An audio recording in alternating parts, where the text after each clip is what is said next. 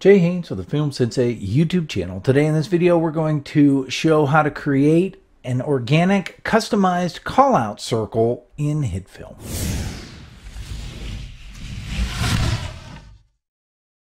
Sometimes these are actually referred to as highlight circles as well, but we're going to create one that you can use quickly and easily. I'm going to start by creating a new composite shot, click OK, and then I'm going to add a grade layer. And the reason I'm adding a grade layer is because I want there to be a transparency regardless of whatever color I make the call out circle.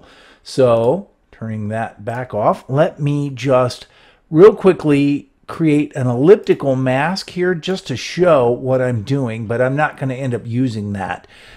First thing I'm going to do is I'm going to go to the Generate folder and find the vector stroke effect, dragging it on here. And you can see that that has taken shape.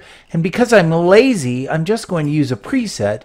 And the preset I'm going to use will be Quick Arrow. And if I play this, you can see how that goes. Now, I'm not real fond of exactly the keyframing of this, so I'm just going to come in. You can see that the basic idea is that it draws itself on and then it draws itself off. First of all, I'm not exactly sure why that keyframe is there because it's the same as that, so I'm just going to go and delete that. Let me pull these off a little bit, and I just want to make it go a little quicker. Make it draw off a little quicker, and then all of these I want to make a Bezier. That's just a personal preference. I like the way that looks when it draws on, and then when it draws off, just feels better that way.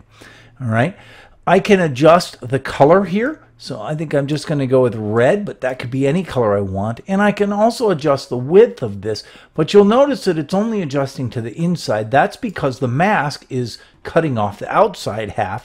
So if I go back to the mask and open up the shape properties, I can go ahead and just add an expansion to that. And so now this will grow either way as I write this up, and I'll just make it about that big or so. From here, I am now going to go into the Stylize folder and grab the rough edges effect, dragging it down below the vector stroke effect. Looking at the properties for the rough edges, again, I'm going to cheat and just use a preset. I'm going to use Deckled Edge. So now I've pretty much created a fairly organic looking callout circle, but I'm going to go ahead and make a few adjustments to that. First of all, I'm not fond of smoke, but if I switch to emboss, yeah, that looks pretty cool, doesn't it, right? And I can change things like how far out it goes so that it's not a complete circle or something like that. But if I really want to make this look nice, then what I will do is not use a pure elliptical mask, but instead just draw one myself. So I'm going to click and hold on the freehand mask and then select freehand path. Now that I have a freehand path, I can go ahead and select this. Now you'll notice right away that there's a problem, and that is I have this big arrow here. That's because the preset that I used under the vector stroke effect actually has on the end shape a curved arrow effect. So I'm going to go ahead and turn that off. The start shape didn't have one to begin with, so it's fine. Coming back to the original mask shape, I can go ahead and keep drawing this until I'm happy with how this custom drawn effect looks. So now it draws on and then it draws off. And I can make any adjustments that I want to that. Perhaps I want it to look a little more like this, but it's sort of an organic looking drawing, right? Now, if I want, I can go ahead and make a few more adjustments here to the look of this, including under fractal in the rough edges effect, axis scale, I can adjust the x-axis and I can adjust the y-axis. And I think I'm going to bring the y-axis down a little bit, maybe expand the x-axis, that sort of a thing, okay?